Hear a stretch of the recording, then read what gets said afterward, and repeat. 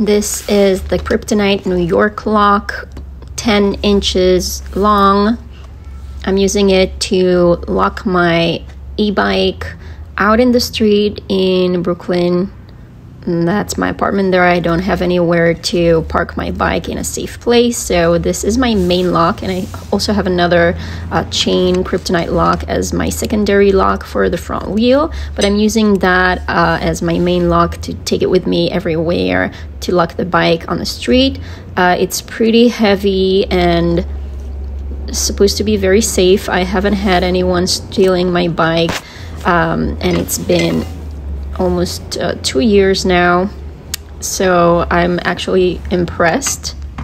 I keep it hanging on the back of my bicycle like that, and as for the ease of use, it's a little bit tricky, especially with one hand, to figure out what side is the right side to lock. There's kind of like a right side and a wrong side to it, and I always get confused. Other than that, it's pretty easy.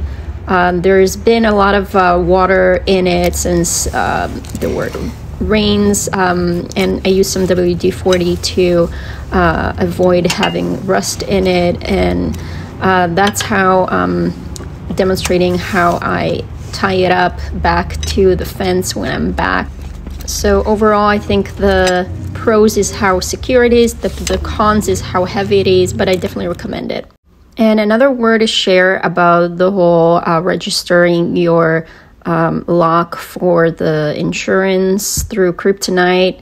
I tried to use that, but I was not aware that you have to do it within 30 days or so, or I'm not sure how many days, but I missed that window, and I wasn't it wasn't possible for me to register this lock for the insurance purposes. And just so you know, you have to look carefully what's the time frame so that you don't have to miss out on that as well.